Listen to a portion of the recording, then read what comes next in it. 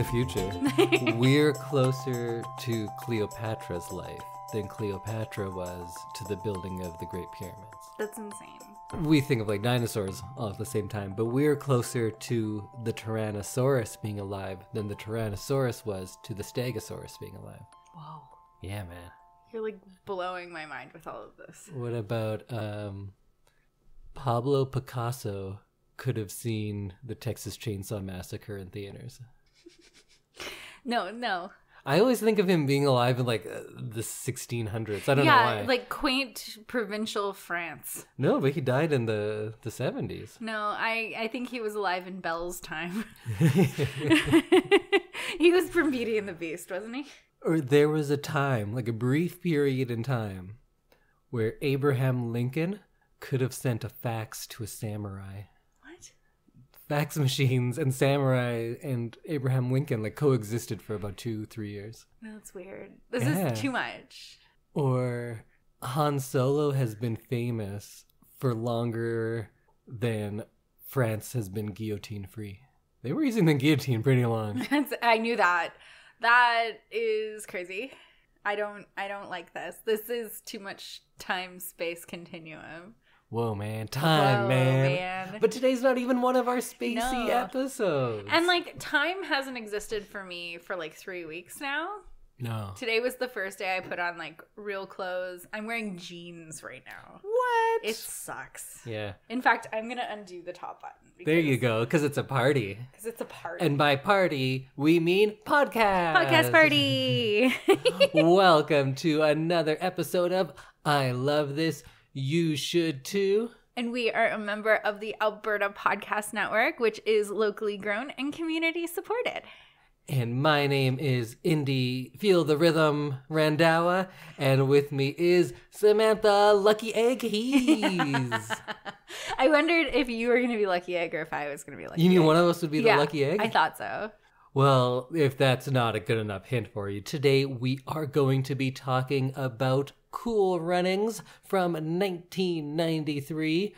It was my pick last week, so I chose this movie from my childhood that I assumed I really loved, but I haven't actually seen in, probably more than 10 years? 15? 20? Who knows? I still knew every word to it. You did. And Samantha saw it for the first time, so we'll be discussing that today, and today will be a spoiler-filled episode. So spoilers. If you haven't seen it, go watch it. What are you waiting for? But before we get into talking all about Cool Runnings, we want to thank one of our sponsors for today, and that is the Edmonton Community Foundation and their podcast, the Well Endowed Podcast, which is hosted by Andrew Paul and Elizabeth Bonkink and produced by Lisa Pruden. It explores the impact of passionate people who are working to make Edmonton a strong, vibrant city to live in. The Edmonton Community Foundation helps people create endowment funds, and the podcast tells the stories of how those endowment funds intersect with the community. And you can find out more about them at thewellendowedpodcast.com, or you can download and subscribe to their podcast wherever you are listening to this one. Well, Samantha, how are you feeling today? Are you ready to talk Cool Runnings? I am feeling significantly better than the last time we podcasted, so I am ready. Indy, how are you? I am feeling very Olympic today. Are you feeling very Olympic? You're wearing no Canadian gear, but I know it's in your heart. No, today my heart is Jamaican because I love Jamaica. And Jamaica loves me. I could just do this whole podcast in quotes from this movie. I know you could. I would never, ever challenge you to it because I know that you could do it, and then I would just sit here stunned in amazement as you performed this podcast in quotes. Well, I guess we have to start off with Samantha. Did you love this movie? I loved it. You loved it? I loved it. Whoa. I also cried at the end. I'm actually surprised What? that you loved it. No. I'm an original Disney kid. This like got me good. Wow. You didn't think I would love it. No, I didn't. Huh. You didn't seem engaged during the watching process. 100% engaged. Wow. Were you taking notes? Yeah. Oh, because you usually never take notes, so you don't take out your phone. So when I No, saw you I using was your making phone, I assumed you were Instagramming like you used to. I was making little, like, plot mentions. Right, right. Just to kind of, like, stir my memory in the future. Like, I have egg. And then egg in pants? Question mark? Yes, egg in pants, period. So I was taking some notes, and like my notes are never good, which is why I don't usually take notes. Right. Because But you needed to remember egg in pants. Egg in pants? Question mark. And how do they stay warm in onesies? Question mark. Really, it was just a lot of questions. Oh, well, maybe we'll get some answers. Yes, please. Yes, please. So, Indy, you saw this movie for the first time in 1993? Yes. And you got it a couple Christmases later? Yep. Do you still love this movie? So in this podcast, I tend to bring, like, I love my Kurosawa and my Scorsese. And I was a little worried because I haven't been doing the real nostalgia picks very often. But I think this movie's better than all of those. I fucking love this movie. Oh, he fucking loves it. It's so good. We have profanity in front of love. I love Cool Runnings. It was delightful. It really was. This was the feel-good movie. And I remember that, like, Olympics just makes me cry. Yeah. Like I will just cry freely for 3 weeks while the Olympics are on. 2 weeks? 3 weeks. Something like that. A month, a year, I don't know. But, like, I cry. I will be in a bar watching the gold medal game and, like, just weeping. Yeah. Over beer. I get it. I get it. Like, and Olympics you cried makes in me... this at the end? At the end, yeah. Okay. Yeah. I may have cried like 3 times. I may have gotten close to tears a few times, but that ending sequence, and then they slow clap. They carry the thing, like they carry their sled over the finish line, and I was just like, I was a mess. Yeah.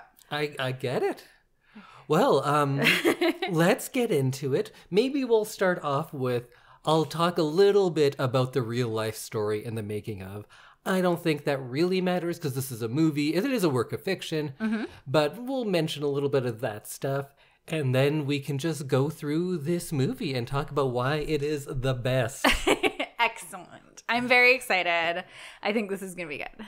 And I hopefully can answer some of the questions that you have because I have seen this movie quite a few times. Egg in pants? Question mark? It's so rewatchable. I could rewatch it right now and I'd be happy about that.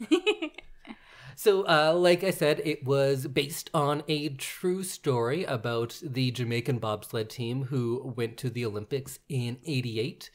And people might say, like, hey, he was just trying to get in the Summer Olympics. How did he get in the Winter Olympics? They used to be in the same year. They didn't separate until 92. I think 92 was the last time they were in the same year. Yeah.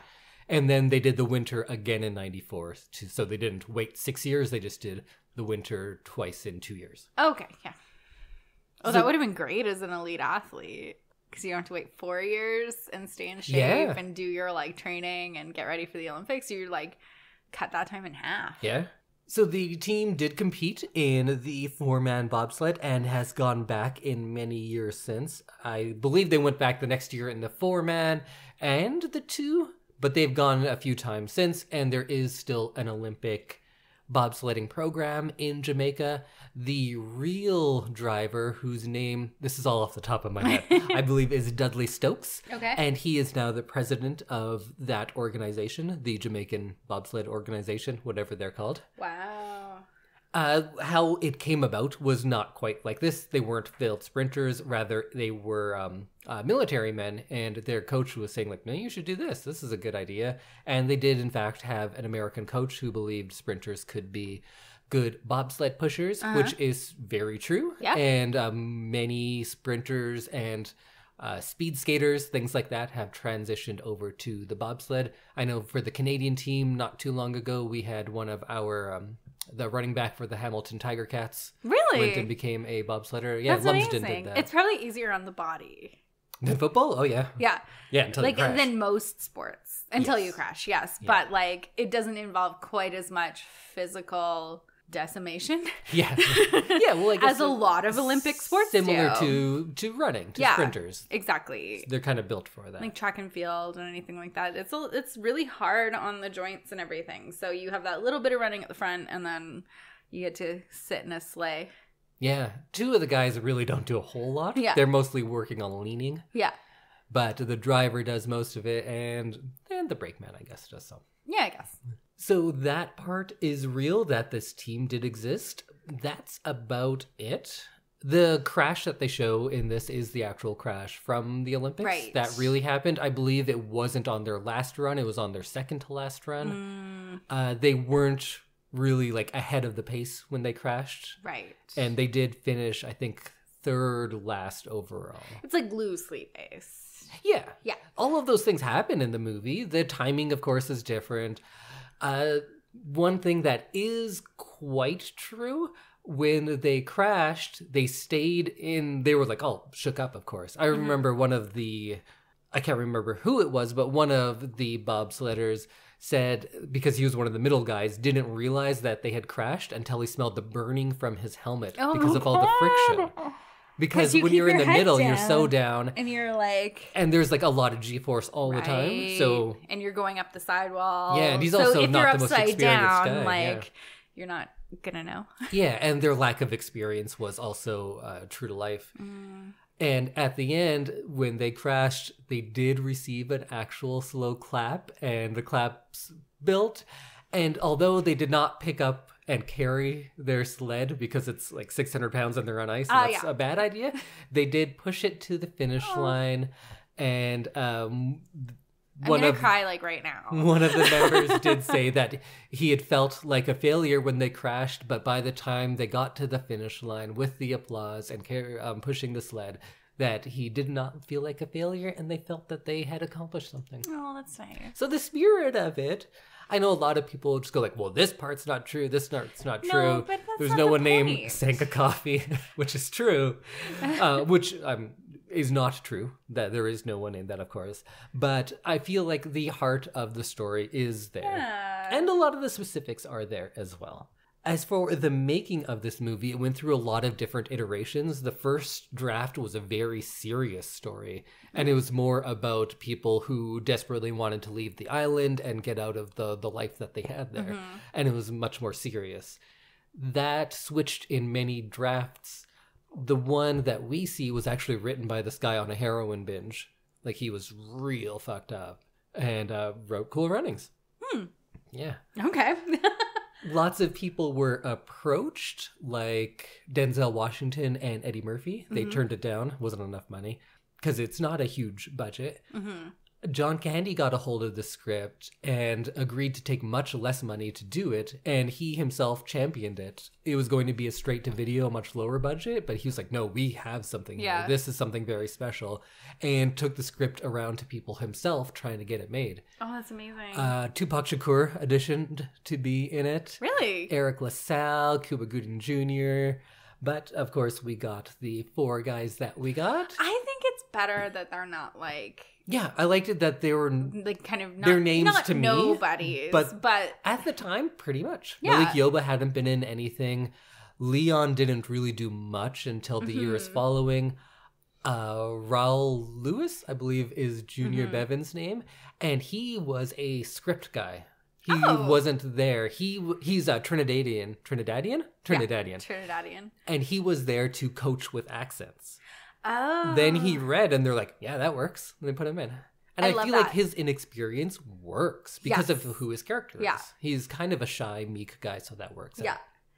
Dougie Doug was kind of a up-and-coming stand-up comedian, and that was pretty much all that he was known for. So John Candy was the big name. Right. It would have been weird to see, like, Cuba Gooding Jr. Of course, he wasn't much at the time either. Tupac or, like, any of those guys. Like, I like that these aren't guys that you, like, instantly know. Yeah. And Malik Yoba, I think this was his first, like, real studio movie. And then after this, he went on and did New York Undercover, which I loved. And I think he was in a show that you like because he was in Designated Survivor. Oh, yeah. New York Undercover, also great soundtrack for any of you who are into mid-90s hip-hop. He's got quite the acting resume now. Started with Cool He's Runnings. in Empire, which is like a big show. He was in Designated Survivor. Yeah, wow. He's done quite a bit. But the most important thing he's done, of course, Cool Runnings, was writing the theme. Yes, Malik Yoba did that. I read about that he wrote it for his audition. Yeah. Yeah, I think that's so cool. Yeah. I don't look anything up beforehand, even if I know what movie we're doing. I don't look a whole bunch up, but I just saw that on the Wikipedia page For this and I read one, a little bit about it. As you can see on my notes, I just say making of. This is all off the top of my head because I know this movie so well. I know you do. One thing about their accents, they're not great, but it was a source of a lot of controversy in a few different ways. So the making of this movie kind of mirrored the movie itself in some unintended ways, as is the case when you have Black people coming into a white world, whether it is filmmaking or bobsledding. So the Disney people, apparently they spent time doing like proper accents. Right. Disney people did not like it. They're like, no one's going to understand what you're saying. Right. So they brought in some people to teach them a different accent, and they went with Trinidadian instead because Sebastian the Crab has more of a Trinidad accent, and they wanted them to sound like Sebastian. Oh my god. So that's what Raul D. Lewis was doing there? I think so, but he like actually is from Trinidad. And Dougie Doug's dad is Jamaican, and I think one of Leon's parents is Jamaican as well. So they were working on them properly, but then were told not to do that and do this other thing instead. But what you get at least isn't like super caricature-y. Yeah. It's light. It's not a Jamaican accent. No. But it is a Caribbean accent, I guess. And some people have it stronger than others, but at least it's not cartoonish and over the top. True. So I would rather they'd go with just not an incorrect accent than a stereotypical one. True. So that's true. It's over the top. And I mean, it's like, I'm not trying to give the Disney Corporation, which is problematic in itself, any like leeway, but like it's for kids, it's for the greater audience, and it's not really about the accents, it's more about the story. So I'm gonna let it slide. And there was also a scene where they were going to build a snowman, and then they give the snowman a joint because, like, Jamaica, weed, hilarious. The four of them refused. Oh, good for them. Yeah. Good for them. And for, like, young actors that are unproven in a Disney movie, that takes a lot of guts. No kidding. And Turtletop was very angry about it, but it's not in the movie, and that is for the best. Yeah. I agree. I think that is too far. Since we're not going with real accents, I don't think stereotypical stuff is good. Yeah, and I don't have any, like, big soliloquies planned for today. I don't get into the themes nearly as much. All my notes are, I just wrote lines from the movie in order. That's it. But I feel like they're going to come out, and one of those things we would probably talk about is race. And I think we'll probably get into that stuff in this and how it's portrayed. Oh, absolutely. And how or not problematic it is. But you know what my grandfather says? What? Get back to work. So let's get into it. Perfect. I love all the things that Senka yells throughout. So much of it is 80-yard, and they're all funny to me. Yeah, they're good lines. He has a lot of really good one-liners. So we're introduced to Doris at the beginning, and he's going for a run. And is he married? Is that his girlfriend? We don't know. We also kind of find out he's a teacher. Does it matter? Not really. Yeah, there's no backstory for him. It doesn't matter. Well, the backstory we do get is that his father is an Olympic gold medalist. Yes. And he, whether or not it comes out explicitly, feels a lot of pressure to follow in his father's footsteps. Mm-hmm. And he believes following in his father's footsteps means winning an Olympic gold medal. Yes. But he learns that it means so much more than that. Excuse me while I cry. I'm just going to cry this whole episode, okay? Okay. That'll be fun to edit. We also get introduced to Sanka Coffee. That's one thing I maybe have issue with. The character names of Sanka Coffee and Yul Brynner. Do you know who Yul Brynner is? No, I don't. He's a big actor from 60s-ish. He was in like King and I and big epic stuff. Right. And it's a very notable name. Yeah. That is not a name a lot of people have. So to name this character that, why? It does not add anything. And same with Sanka Coffee. We get that his character is a joke, but his name doesn't need to be a joke. No. Those are the only things. That's maybe my only issue with this whole movie. And this movie has a very formulaic plot. A plot that you've seen many times if you've seen sports movies, right? There's not a lot new here. Like, you have the underdogs. They're coached by a washed-up has-been who has some sort of scandal in his past. Yes. That could be half of the sports movies out there. That's the Hoosiers, that's Mighty Ducks. There's a training montage. Yeah. This gets 2 training montages. I know. I which love were a good great. training montage. And when they're at their lowest, the team they rally together and they say, we're not going to give up, and they become better. But this includes something that those don't, and that's failure. Like, the first time we really get to see our heroic lead, he is in the dust, losing the race. Yes. And that shot always gets me when he's on the ground and he has the clay on his face and he's looking up and you can just see the people celebrating way off in the distance. Yeah. Beautiful shot. I love it. Very effective. And it is very different than what we would see in most movies because it's not a joke.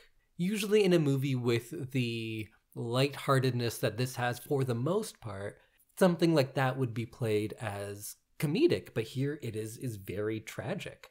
And it's not the only case of that. Like, later on I'm jumping ahead, but now, you know how I said I have no soliloquies? I've kind of found one. But later on in the movie, we get the bit where Malik Yoba's Yul Brynner says, I'm going to live right down there. And he has a picture of Buckingham Palace. Yeah. And that should be played as a joke in most movies like this. But it's played dead serious, and you get to see a man's dreams dying in front of him. A grown man who is like this tough, like badass character this whole movie. Yeah, that was hard to watch. Absolutely. And then we get Junior Bevel coming up to him and doing that speech about how, like, the more people we have in the world, the better the world will be, especially for people like us. You go get your palace. And that was like, I know it's a little manipulative and a little on the nose, but it's brilliant and so it good. Worked. Yes. And that's what this movie does a lot of. It says, like, you know what? You're not going to win all the time. You're not going to get everything you want. Wanting it more will not get you everything. Right. Which is the opposite of what most sports movies tell you. But it says, but you can get what you need. You know, you might not always get what you want. But you'll get what you need. But if you try sometime, you just might find you get what you need. And that is the message of this movie, because he knows, and we all know, he's not going to live in Buckingham Palace. But we believe that a man like this, who is driven, will find success. Yeah. And having Junior, who's been his kind of enemy for much of this movie, sit him down and like prop him up like that. Be like, hey, yeah, we're gonna do this. I liked that. There were some really touching moments in the movies, like when Yul Brynner comes over and is like, we're not, like, we may be on the same team, but we're not teammates. But I don't. Yeah. Like, and I was like, yeah, I like, from coaching, I know those kids who then you get them to a certain point, and then all of a sudden they're like best friends with everybody. So it rang true in a lot of ways. Yeah, the teamwork part of this, I think, is just as effective as a lot of those sports movies where it's all these different people. How will they ever work together? Here, they're not all so different. They're not going out of their way to be like, these people would never be together if it weren't for this.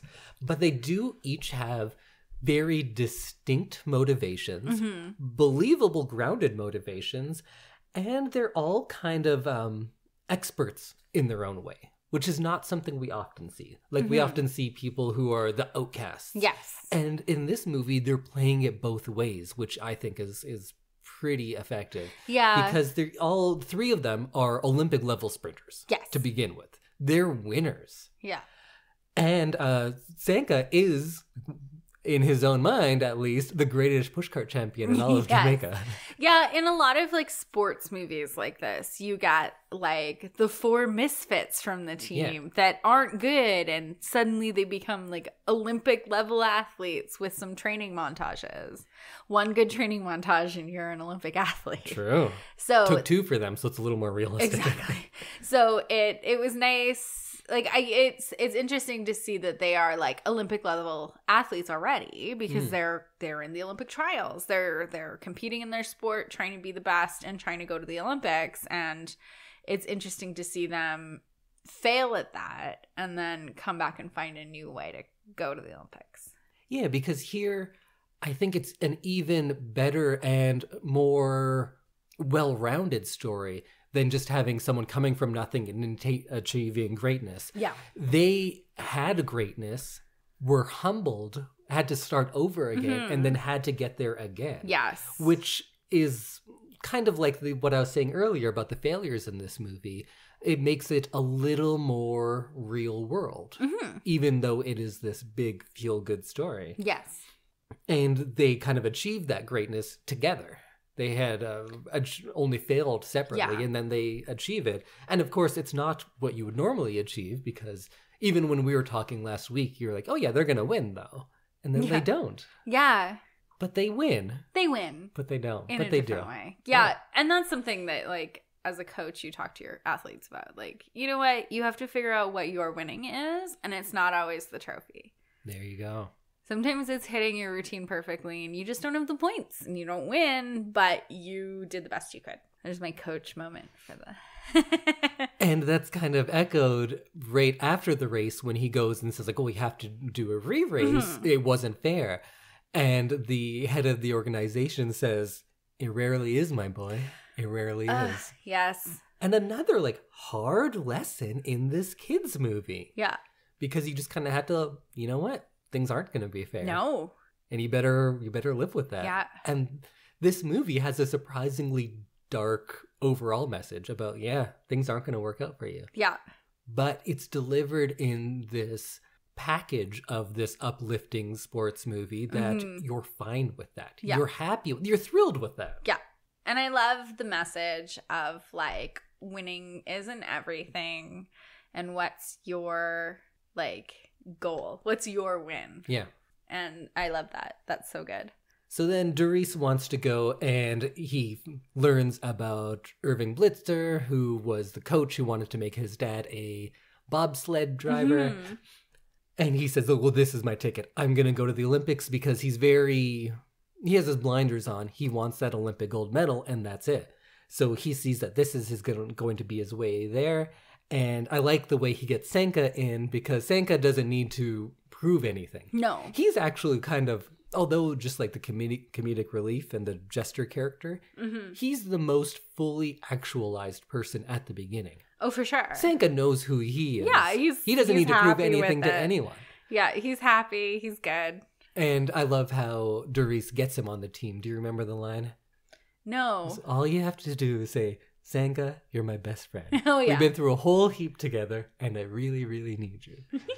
And then, of course, Doris says, and we've been through a whole lot together. Heap. Sorry, man. Whole heap together. And I really, really need you. Aww. And that's all. That's Sanka's reasoning. And you know what? That's enough. He's helping his best friend. Loved their friendship. They're funny. They're funny. It's such a, like, classic friendship where you have all those, like, little weird things that, like, to the outside world seem, like, strange. Yeah. And then but you can tell they have a history. Guys, like, to you and your best friend, it's totally normal. Yeah. And I feel like anybody who's ever had a best friend will understand that there's like the little weird things that you do. And I liked that when it becomes the four of them, it's not Doris and Sanka together versus the other people. Mm-hmm. Their friendship is strong enough that they don't need to like talk about it or show it. Yeah. They're just like, yeah, of course he's my best friend. Yeah, we're That's best why friends. I'm here. Whatever. So then they get Blitzer on board, and they have that sequence where they show the videos, the bobsled videos. Uh-huh. And that's just like a quality visual gag Yeah. that they show it all, and then they turn on the lights and everyone's gone. Yeah. I like that. That Good was stuff. funny. Nobody wants to do that. I also love that the video was people like crashing and burning Yeah. in a bobsled. And then the headline of "Man dies in bobsled Yeah. accident." And we get reintroduced to Junior and Yule, and Yule chases him around, and he says something about beating his butt, or how about I kick your butt? And then he says, how about I draw a line down the middle of your head so it looks like a butt? Which, quality Sanka material. Love a good butt joke. Well, you get a few of them in this one. Yes, it's true. And I like that it's established early that they all have a good reason to go. And at this point, we think we know what they all are. Mm-hmm. Like, Sanka's helping his friend, Doris wants a medal, Yul Brynner wants to get off the island, and Junior at this point is just saying, like, well, I want to help you because it's because of me that you lost. Yeah. Which is a great reason, but then all of these kind of get elaborated on later Yeah. and change. True. And you kind of see the growth and the acceptance throughout the movie, which I love. Yeah. Like, they at the beginning, they're very, like, closed and they're doing it for themselves. And if this were your average feel-good movie, you Mhm. wouldn't need that change. No. And it would be a fun movie without it. Oh, for but sure. that's what makes it, like, That's that's what why makes I it- love it. That's why it's great. Sports gold. And we get the bit about how Doris should be the driver, even though Sanka is a Yeah. pushcart driver. And the line about, do you dig where I'm coming from? That whole bit, I say that quite often if I know what I'm talking about. Yeah. It's like, and we get our first training montage, which is a lot of fun, Montage. with them going down the hill in their kind of football equipment and the modified pushcart or whatever it Yes. is. With the wheels in the bottom. Yeah. I love the idea that they trained in Jamaica for a snow and ice event. That is true, and that is still true. Never having seen snow before. Yeah. That is It's amazing. amazing to me. And I love that. And that is such a testament to Olympic athletes, because you can't always be on the correct course. That would be Right. prohibitively expensive in a lot of sports. And so you have to do the best you can with what you have. And sometimes that is sand and a hill in Jamaica. Yeah. And eventually they get their 5'9", so we see that they're growing and getting better, and they're trying to raise money, which was fun, of course. Yeah. And when they go to ask people for sponsorship, they all have the same desk, and it's clearly the same Yeah. office with Yeah. just like a different plant in it. But whatever, it's a Different little configuration of office. The kissing booth, that was a fun one. Mhm. When Doris's girlfriend or wife or whoever comes Whoever, in. yeah. What was your favorite way to raise money? I think the kissing booth was my favorite. And then, Singing on the street? yeah. Do And you remember how the song goes? No. I bet you're going to sing it for me, though. Oh, I was hoping you to ask, how did it go? And I How was did like, it go? How did it go? It went like this. I like that joke too. Like, so how did your singing go? How did it go? How did it go? It went like this. Enough people say you know I can't believe it. Sanka, just funny. It's so good. And they get the money from Junior because he sells his car. Yeah. That was nice. Because I he liked wants that. you to have it. You mean us. Yeah. No, I like that. And I liked Junior because he's clearly been very sheltered with his parents, and they're the rich ones on the island, right? Mhm. So they clearly, he didn't mix a lot with the other people on the island. Yeah. And so it was really nice to see him kind of come out of his shell. Yes, yeah. And I think that this whole experience for him was like life-changing. And I love that because yeah, and we'll get what you need in a sports movie. Absolutely. We'll get into that later, but you can tell because at this point, it seems like the only reason he is going is because he feels guilt for costing Doris his chance. Right. But then we learn it is more than that. Yeah, and I love when he stands up to his dad. Yeah. Because that's another thing that you get in sports movies. Standing up to your dad? Yeah. Oh. Okay, maybe like dance or cheerleading movies I'm thinking of. Sure. But there's always that dad who doesn't know That's true, what their son is doing or daughter is doing and has this other grand plan for them. And then they find out because like you can't travel to a foreign country. No, Dad, I want to dance. Exactly. I'm not going to be an accountant like you. Yes, that is true. That happens a lot. And I feel like maybe it's just or like acting my genre. movies, or if they're a stand-up comedian, or an artist, or a musician. I want you to be a doctor, Yeah. son, so that you never have to want for anything like I did. And like I love when Junior says, "Didn't you work as hard as you did so your children would have an easier life?" And this is my life. Like I love that idea of like this is what I'm choosing to do with my life because you worked really hard for me so that I could choose what I wanted to do with my life. And then that's always such a catch-22. Then they go to Calgary. Yay, Calgary.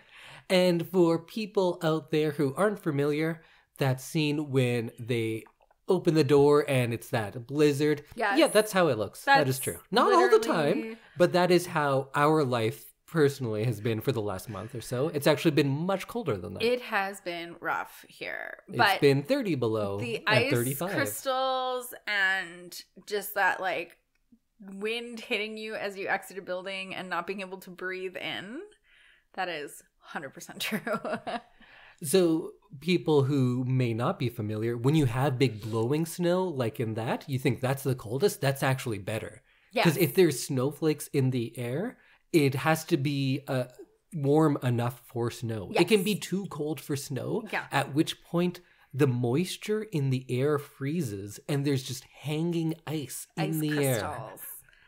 And of course, to us, we're like, yeah, of course, I see that all the time. It happens. But I think a lot of our listeners would be like, wait, what? The air freezes? Yeah, the air freezes. It gets too cold for snow here. Yeah. And we are 3 hours, 2.5 hours north of Calgary. Yes. So we actually get colder than Calgary most winters. Yeah. And we've been in kind of a polar vortex this last month, so the entire province has been very cold. But usually Calgary is 10 degrees at least warmer than Edmonton. Something like that. But yeah, it gets so cold that it cannot physically snow. Yeah. Which is crazy. And I like when I think about it that way, I'm like, why do we live here? I ask myself that this a is lot. terrible. And this cold weather leads to a great sight gag where Sanka goes and puts on all of the clothing he owns, including the bag, which is just I think good that's physical hilarious. comedy. And some of the clothing that these guys wear is like popular now. Yeah, it's weird that we're old enough that things from our childhood have come back. And I didn't get it when my parents would say like, oh yeah, we wore that as a kid. And I was like, no, you didn't. We're original. Wow, it's weird to see people wearing like the shitty 90s clothes. There were some like purple tracksuits happening in that. I had a stretch in elementary where I wore purple tracksuits as a dance kid. Oh, we all did. And like I remember purple, teal. Yeah. Were, like the two. Purple and teal. Yeah. And like white. And they were various tracksuit patterns. And oh my God. Yeah. It was like the coolest thing you could have. And then I had one of those. Now, like Junior wears a like alpine kind of printed fleece. And I said to you, I'm like, I want that sweater now. Yeah. Like I would be very cool if I owned that now. And like North Face makes similar fleeces, and I'm not sure what brand he was wearing, but like they are like $200. Like they are expensive. And I'm like, man, some thrift store has that fleece in it, and I wish I could find it. Some good outfits on this one. Some awesome outfits. So then they go to the bobsled hill for the first time, and we have the classic moment where it's silence as everyone turns and looks at them. And Yul Brynner says, like, we're different. People are always afraid of what's different. the entering the like arena or competition space or whatever, that whole feeling of everyone going silent is such a like relatable thing. Yeah. Like I feel that, and you know, as like someone who's competed, it's like, oh, like you get like a chill. Wait, where would you get that? Oh, at cheer. Why? In like Edmonton, if you go to provincials or like cities, like teams, like everyone knows the teams. And there's like sometimes, you know, like an expectation and you feel that and people stop and look at you. Oh, I don't think that's what's going on here. No? No, they're not like in awe of the Jamaicans. They're like, hey, look, black people. Oh, okay. Because I know what this feels like. I'm sorry. And I think that's more because like Yul Brynner says, we're different. People are always afraid of what's different. True. And I like, even when I saw this when I was like 8 or whatever, was the only non-white person on my hockey team. I was the only non-white person at my school. And no, you know what? There was one black kid and one Chinese kid. I exaggerate. Whoa. in the school. On the hockey Diversity. teams, like in my league probably, I was always like the only not white person. Huh. And this movie, now that I like really think about it, that line of like people are always afraid of what's different and how they're treated, that's how like my first understanding of what racism was. Like I was always like told to go to countries that I'm not from, and like when you're 6 you don't really get it. Yeah. You're just like, I'm not from there, what are you guys talking about? Yeah. And like people say things about the color of your skin a lot, but this movie, because I guess we'll get into it eventually, but it doesn't outright say that this is racism. But it is a kids movie. So you could make the argument that, like, I'm not going to make an argument and say, like, oh, kids aren't ready to hear about it. Because if you're ready to experience it, you're ready to learn about it. Yeah, we should be teaching kids about racism their entire life. But I'm not going to make the argument that this should be more direct for kids to understand. I saw it as a kid who was experiencing racism, and I got it. And it did it in a way for me to understand. Right. And I think because it's not specifically American, because American racism is usually what we see, and that's very systemic in a uniquely American way. Right. This is much simpler, and as someone who's like traveled a lot in Europe and stuff, the racism there often is as simple as like, you're a different color, I don't like it. It doesn't have the same baggage as it does in the United States and Canada, because there is a very different history. So the simplistic way that they put it, because it is very just like, you're different.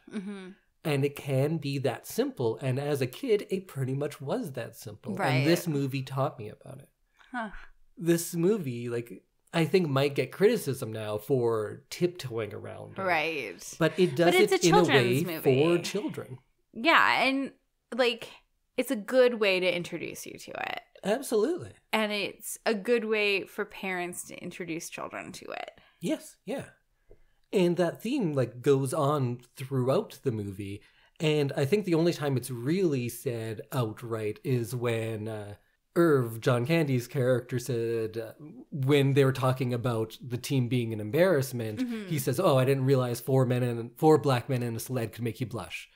And that's when the president goes, whoa, that's not what we're saying here. Right. But clearly that is the subtext. Yeah. And they only make it explicit here and there. But if you are someone who's like gone through it, it's explicit. You know exactly what's going on. And I think to kids, it's explicit enough to teach you like, oh, what's happening there is wrong. They don't break it down of why it's wrong or the history behind it. You just see what's happening and you see it's wrong. Right. And I think that's a great way to teach kids. Oh, for sure. And like, that's the kind of racism that really needs to be like dealt with and pointed out, is that subtle, behind the scenes, throwaway comment kind of racism. Right. You don't have to be brave to say like, oh, the KKK is bad. Yeah. But to call people out on little things, yeah, that's what people need to do. Yeah. Because that's not all the majority racism of it. Is white hoods and burning people. Yeah. It's little throwaway comments and like micro things that happen that just keep going. Yeah. And it's explicit enough. It's not like little subtle things. No. But like, those are the kinds of things that people need to call out. And then after this, we get that Buckingham Palace part that we already talked about. And I love it because it is Junior that comes to Yul Brynner's rescue. No, rescue is probably too much, but he's on his side. Yeah. And that's nice because you get to see that friendship between them forming, and it's going to like really take off after this.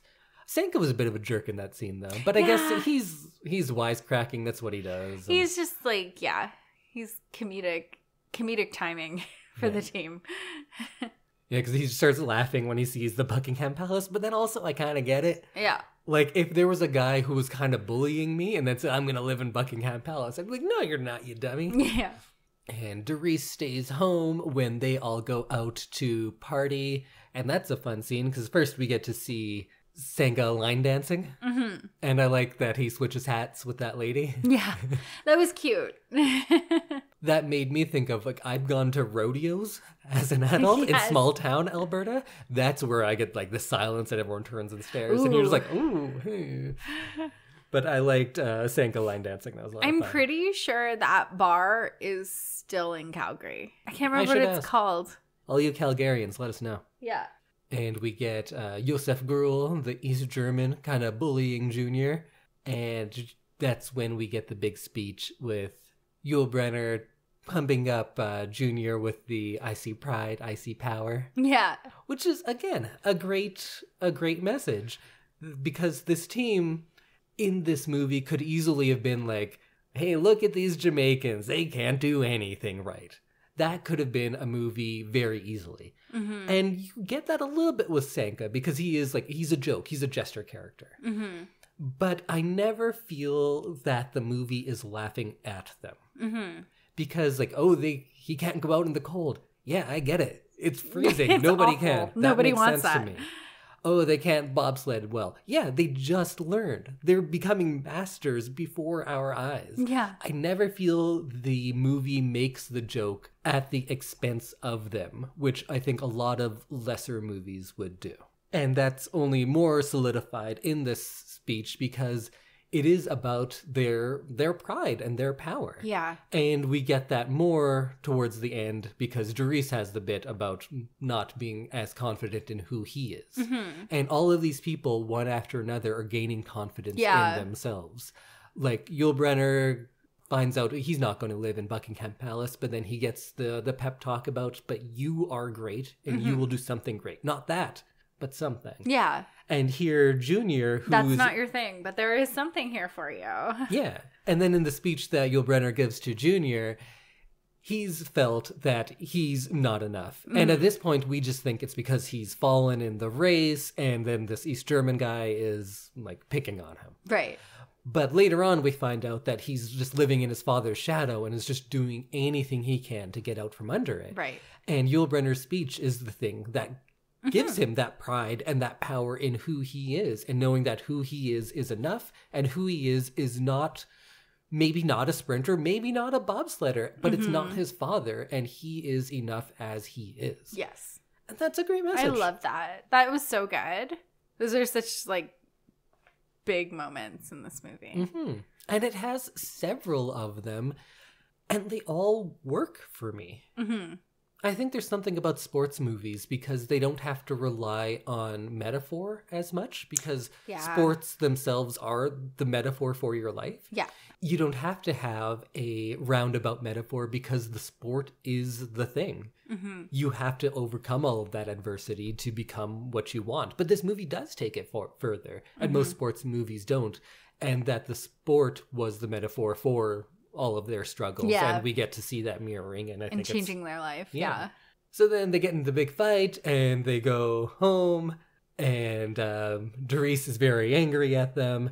John Candy's angry at them, and that's when we get the kind of they're at the bottom again, and then we have to have our second training montage for them to get together as a team because they were learning something new, but now they're really coming together and they've gained all of these individual strengths, but Doris hasn't yet.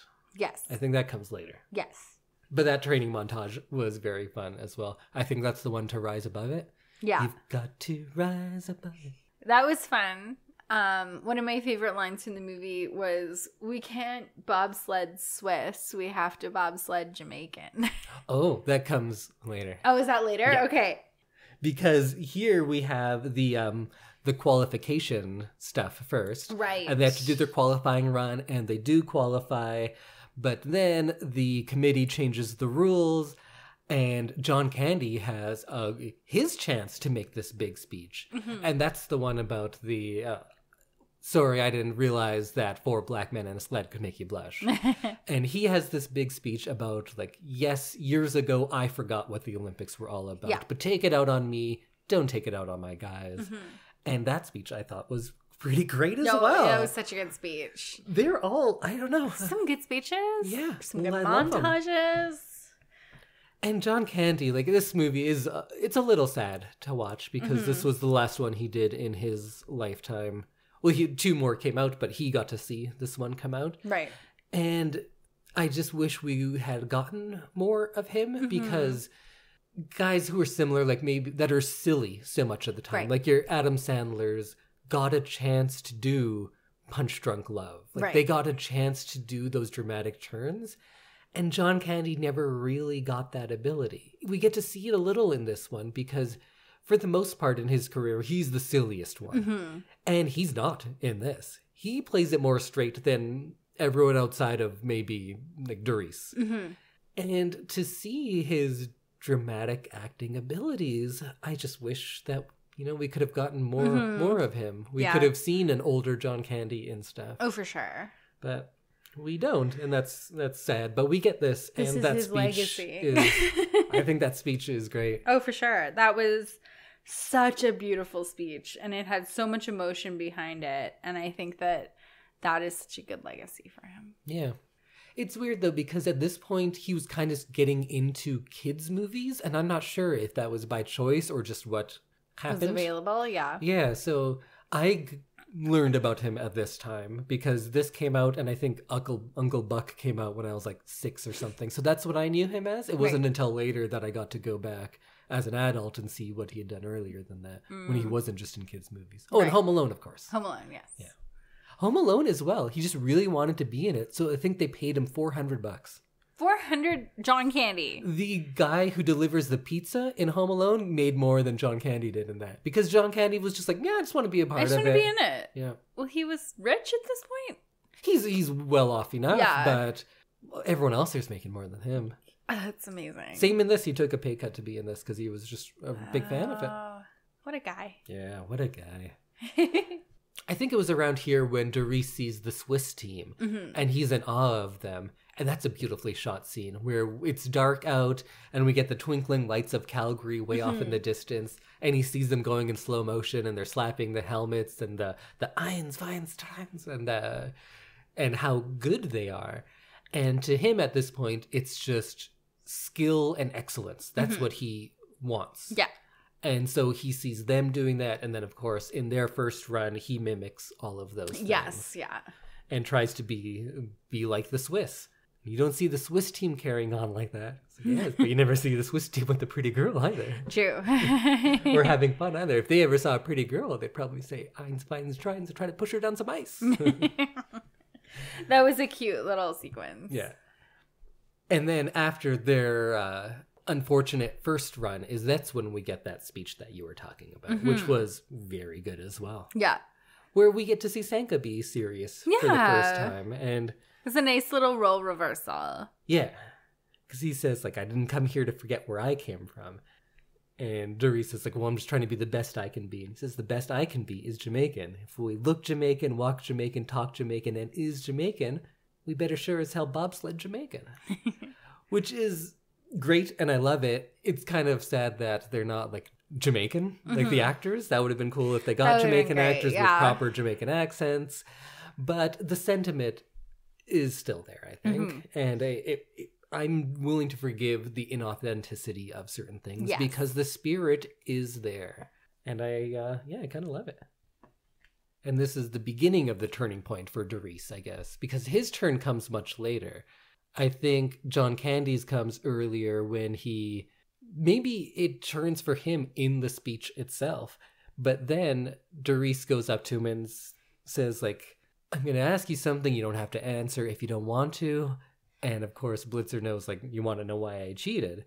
And he says, like, you had everything. You had the gold medals. And he has the speech about if you make winning everything, you have to keep on winning at all costs. Mm-hmm. And the really good line of when they're talking about gold medals, if you're not enough without it, you'll never be enough with it. Right. And that's something that I think we've seen John Candy come to that conclusion throughout this movie, mm-hmm. but it's not until this point, way later in the movie, that it starts clicking for Doris. Right. And of course, he says, like, how will I know? When you cross that finish line, you'll know. Mm-hmm. And that's setting us up very deliberately, but still, in my mind, very effectively for that finish line. Yeah, so watching that scene where they are kind of on their side and no one's moving in the sled. Oh, yeah, so this is their final run when they crash, and that is real footage from the crash. Yeah, and no one's moving their head, and I'm like, they're dead. Yeah. Like, I miscalled this one. Oh, yeah, so how did that feel for you? Were you surprised? Because you thought they would probably win. I assumed that they would win just because it was like a Disney movie. Yeah. And like a sports movie, and usually they're winners or they learn some kind of big lesson. So the outcome was that they learned a big lesson and they weren't winners, but they did the best that they could and they came out, champions in their own mind. So that wasn't like a letdown for me, but it was just kind of different from how I thought the movie would go. It's shocking, though. It is shocking. Because we're not programmed for that. Because we've seen this type of movie many times, and they always win, right? Exactly. So it was interesting to see that, like, differentiation from, like, a classic sports movie where the underdog becomes the champion and you win. And so it was shocking, but at the same time, you feel those emotions as they're happening to the athletes. Yeah. And you really like hold your breath as they're sliding down the ice sideways and hitting their heads on the ice, and they're trying to get out of the sleigh and trying to like right the sleigh upright, and the emergency people are running towards them, and like you really feel all those moments, and they did such a good job of like making it feel so real. Yeah, and perhaps the surprise is what helps make it so much more emotional and effective emotionally, because you're kind of caught off guard. Yeah. And you can't really prepare yourself because you're like, oh, here's where they win, and now I'm going to be all happy and I'll cry happy tears. But then it twists on you. Yes. And you're kind of reeling. And then the slow clap and them coming out into the crowd and everything. And yeah, when the emergency people part and you see them carrying the sled through. Yeah. Beautiful. Oh, so cliche. I such forgive a good all shot. of it. No, like, and the clichéness, you know what? Sometimes you need that in a sports movie. When it's done well, it works. And if it works, it doesn't matter if it's cliche or not. Who cares? And at the end, when Doris hugs Irv and he thanks him, and I love that Irv's only line is, "No, thank you." Yeah. Because normally, like, we've come across movies like this a lot, and you're like, you should, all of you diehard fans out there, be saying like, hey, a ragtag team of black people who were brought to the top by like a white leader. Indy, why aren't you going to complain about the white savior?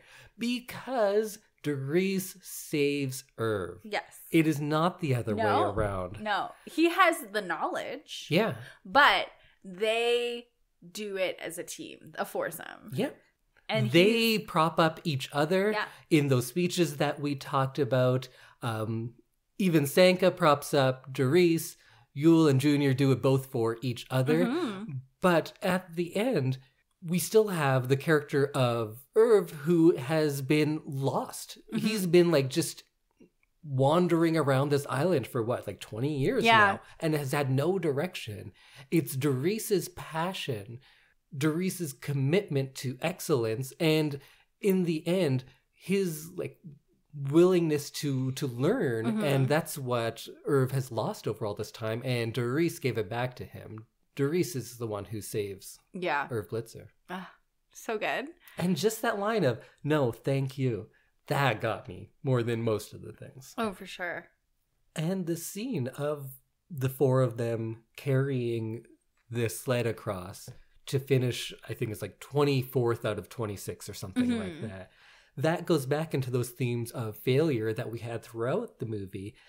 And here they're acknowledging this loss, but it's like the ultimate cap on all of those little bits that they were placing throughout the movie, that they have failed. Yeah. And yes, you child watching this movie, you will fail.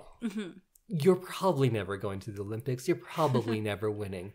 But if you look for those little internal victories, you will win. Exactly. And because, like Irv said, you'll know once you cross that finish line. They've lost, but there's no doubt in anyone's mind when Doris walks across that he feels like a winner, and he finally gets it. Yeah. It's not until the very end. Like, all of the other characters have had their turn already. But Doris doesn't really get it until he walks to the end. Yeah. And we can just feel he's victorious. Exactly. And that's such an important thing to learn as like an athlete or as a coach or just as a human being, is like you have to find your wins in places other than like medals. Yeah. Or placing high or, you know, being the best. Sometimes there are wins other than that. And those are the kinds of things that you have to like grab onto to have a nice life. Well, I don't know what more we can say about the movie, so I think we'll end it there. And since the Winter Olympics are going on right around when this comes out, go out, watch them. I love Olympics. Yeah. You know what I've gotten into the last few Olympics are the Paralympics. Oh, yeah. So I know a lot of people, there's certain events you like. Like, I, of course, am going to watch all of the hockey, and I won't say a word the entire time because it is like life or death to me. But a lot of the times, the fun thing about the Olympics is just watching things you never would see and be like, how about that? Yeah. I loved it. Most recently with Summer Olympics, I watched a lot of those Paralympic ones, and there's so many unique sports, and you're like, wait, what's going on here? That's amazing. He's doing a bike with his hands. Let's see how this goes. I'm like I guess it's a Winter Olympic sport, but like sledge hockey. Sledge hockey's and fun. Like some of those wheelchair sports and some of the like blind sports where they really do a good job of like equalizing the competition. Because of course disabilities are different for everybody. So some people may be like classified as blind, but you still may have some sight. Yeah. You may lack depth perception. There's certain ones where then you have to wear like a blockers on your eyes. So some people who are not 100% blind have to wear blockers. And I think that is so cool that we're like equaling the playing field in such an unequal kind of condition. Is blindness is like this huge range of different kinds of disability, and this is so cool to see Paralympics. Like, you train and you do this and you're all the same on the playing field. And there's lots of the same event in different classes depending on what the disability is, so those are really fun. But there's just so many unique sports, and I think that's the draw for a lot of us in the Olympics. It's just like, hey, I've never seen this before, so you watch it. And there's so many fun ones in the Paralympics. Exactly. So check those out as well. They're usually the week after the Olympics. Yes.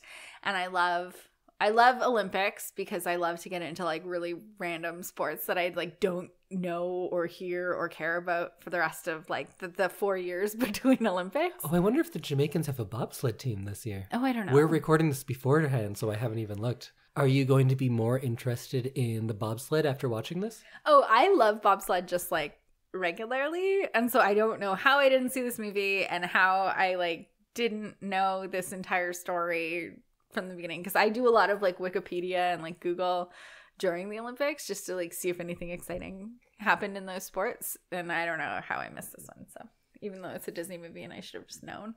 Yeah. Well, now you all know too. Cool Runnings is the best. I agree. Is this a rare double love? This is a rare double love. Nice. Love, love. I feel like we should like high five. The second sponsor of our podcast is Alberta Treasury Branch and their podcast, The Future of Podcast, hosted by Todd Hirsch, ATB Financial's Vice President and Chief Economist. The Future of Podcast has launched its third season by connecting with industry leaders to uncover what's on the horizon for the things that mean the most to you. The Future of Podcast promises to give you insights to help navigate what is often an uncertain future. Explore how our economy and communities can not only brace for change, but embrace the opportunity it creates. Subscribe to The Future of on the Apple Podcasts and Google Play, Spotify, and wherever you're listening to our podcast. And connect with them at atb.com/futureof. And you can check us out on all of those, of course. Rate and review and subscribe. We always forget to tell people to do that. Yes, please do those things. Yeah, it matters. One I'll read episode is them not enough. and I'll be happy. Yeah. And you can see us back here next week, where we will each have a thing of the week, something that we're interested in. And Samantha will let us know what we're watching for the big watch after that. And we're starting February next week. So we will be doing romantic picks. Are we? I am. Oh, well, last time in February that I remember is you were like, oh, romantic, Gone with the Wind. And then after that travesty, I had to see like, no, February, Black History Month. Sure, we can do Black History Month. So we will see you back next week when I reveal what movie we will be watching for the first February pick. Bye, everyone. Goodbye.